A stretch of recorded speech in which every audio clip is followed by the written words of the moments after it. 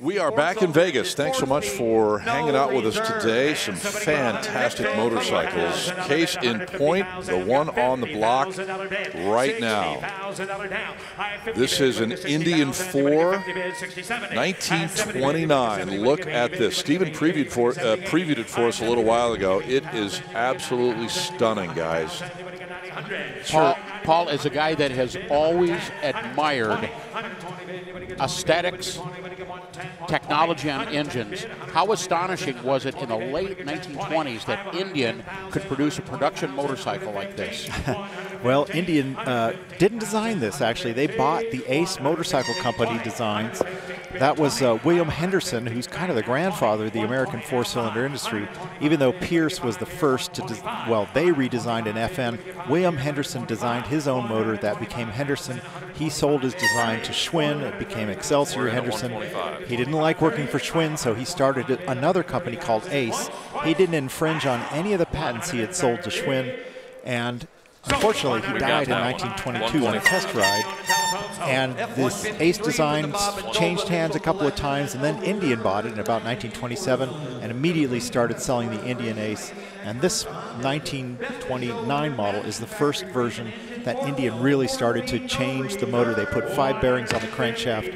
Very neat bike.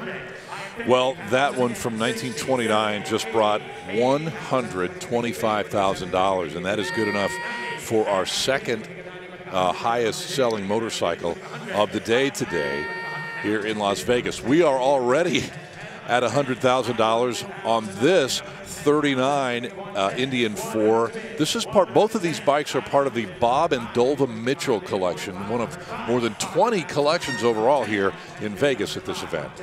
Paul, we're going to jump up 10 years now. We're going to stay within the Indian four-cylinder family and jump up 10 years. How much commonality between that 29 is there with this 1939? Oh, actually none. Okay.